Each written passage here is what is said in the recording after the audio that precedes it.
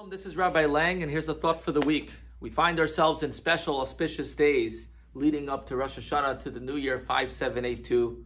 We're in the month of Elul. We are on the days of Slichot. Slichot means forgiveness. We ask God for pardon. These are days that God forgives us for all our past deeds and blesses us already for the new year. It's the days that we wish each other Shana Tova, that we should wish everyone a sweet and healthy new year. We're in the month of Elul, where the founder of Chabad shares that it's like the king is in the field. God is in the field with every one of us and smiles at us and receives us warmly and pleasantly and blesses us. God is very close to us. Every day the shofar is sounded as we prepare ourselves for Rosh Hashanah. In the parsha of this week, we talk about Atem Nitzavim Hayom Kulchem.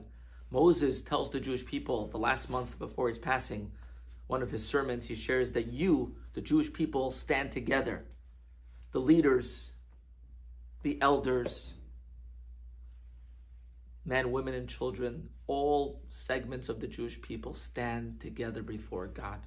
One of the greatest preparations that we could have for Rosh Hashanah, to be blessed, is to unite together, to be as one. When we don't see differences, when we see unity, when the community is together and we look after each other. Does someone else have needs for the high holidays? Does everyone have their provisions met? Every community has a fund, traditionally, that helps care for people. We're going to be sending out packages of food to people for dinner, for Rosh Hashanah, to people that are in need. We also invite the community for our own Rosh Hashanah dinner. You can also order to-go dinners.